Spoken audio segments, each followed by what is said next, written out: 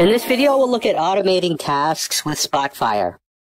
You can automate some tasks in Spotfire by building jobs and running them in automation services.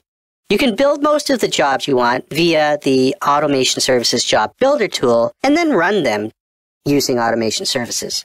You can also use the software development kit to build custom tasks if the tasks available in the job builder aren't adequate for your requirements. The most suitable person to build automation jobs and run them via automation services is a representative from the organization that is responsible for maintaining analysis files. So you won't typically find an analyst requiring this during the design and development of an analysis. The job builder is available from the Tools menu. If I click on Tools, about halfway down this menu, we'll see Automation Services Job Builder. We'll click on that, and that will bring up the Automation Services Job Builder dialog. And you can see that it says here in the Job Builder window, this job does not contain any tasks. Add a first task by clicking Add. And typically, a job is made up of multiple tasks. And if I click on Add here, you can see that there are quite a number of tasks available out of the box, from back-end admin-type tasks like remapping and replacing data sources to communication tasks like sending information to someone, perhaps an update on some process, via email. Selecting a task opens a configuration dialog. So let's click on Open Analysis from Library. You'll see that we've got a dialog with the configuration details for this task. And this one's a pretty simple one. We're just going to specify a file from the library. Let's click on Browse. And here's the AsterDB web page analysis that we have open right now. We'll click on that and click OK. And you can see that it was already open in the background behind us here.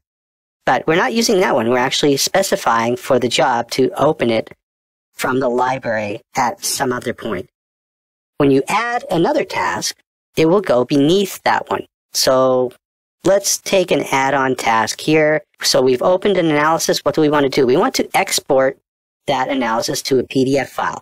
So we'll click on Export PDF, and you can see here that we've got some options. So we've got a destination path. Let's specify a name for our export file. We'll just call it Aster Visualization, and we'll click on Save. So there's the destination path there. We can also specify what to export from the active page to all pages and so on. We've also got other settings here and layouts under advanced. We've got graphics that we can work with. We've got page headers and footers, and we can even specify a bookmark here.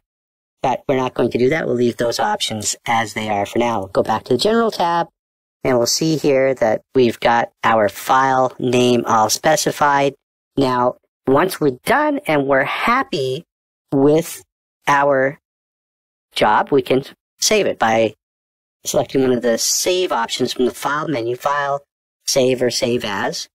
We'll just select Save, and we'll call it My Job. And you'll notice that it's saving it as an XML file. And as an XML file, you realize that you can open it outside of Job Builder to edit it if you want. Or you can open it in Job Builder again as well. So let's just close this for now. Let's go here. Again, we'll open Job Builder, and we'll see we've got no job open. Let's click on File, Open. We'll select My Job, and now you can see that it opened that job again. Let's also go down into the folder, and here it is. We'll double click and see that it's just a regular XML file with a bunch of tags that relate to what we're going to do for our tasks. Let's close that. Now you'll also notice that under the Tools menu, we can specify to execute locally or execute on server, and this is good for testing. Also, understand that you can add or remove tasks at any time, and for example here, you can move them up or down. So let's move Export to PDF up above Open Analysis from Library. Now, when we select Tools, Execute Locally, what this will do, it's for testing in the current session. So because there's an analysis file open, of course it's going to work. But if we execute on server, it's going to execute the job on the automation services server, which is the server that we're currently on. So if I click on execute on server, that will tell me if this is going to work. It's a good test. Okay, and you can see that it failed. And it failed with the message, no analysis loaded. Well, of course, because we moved the export to PDF task above open analysis from library. So let's move this down again. Go back in here to tools, execute on server, and you can see that task 1's already done. Task 2 is completing now. You can also run it in the background or cancel the job partway through it. Okay, and you can see that it's done. Let's click on close. We'll close Job Builder. We'll save changes.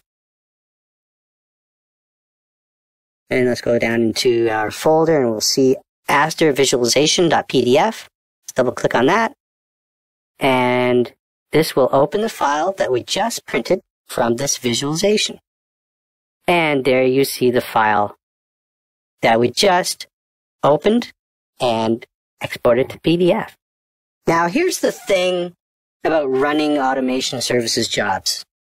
Again, like you saw, we can use the tools execute menu items, but we can also deploy a job external to the Job Builder tool by using a task scheduler, for example, Windows Task Scheduler, or perhaps a Windows cron application. How you do that is nicely summed up here on this TIBCO community webpage, and I've included this URL in the README and another URL on creating custom tasks as well. And what you'll see here is that you require these two files, the client-sender executable and the client-sender executable's configure file or config file. And these must be located in the same directory. And you also have to have an automation services job, of course, that you've built using Job Builder. Now this file, this client job sender file, is an executable that's found in the automation services installation directory on your server. To schedule the job, you simply add the instructions here to a batch file. Now it says here, enter the following text on the command line. You could do that to run it directly, but you would basically take this information, this batch or script, if you will, and put that in a batch file and run that through your task scheduler. And this consists of the following very simple configurations. Okay, so basically what you do is you're specifying in the first part the client job sender executable and its path. You also specify here the URL to the Spotfire server. And finally, you specify the job that you built in Job Builder. Then you run that and you can schedule it through a scheduler to run overnight. So if you have something typical like replacing or refreshing your data source, it's a good idea to run that late at night or at a time when it's not being accessed. So this would be a time to run that automation service at night or at some point when your server is not under high demand. Okay, so in this video, we looked at automating tasks with Spotfire.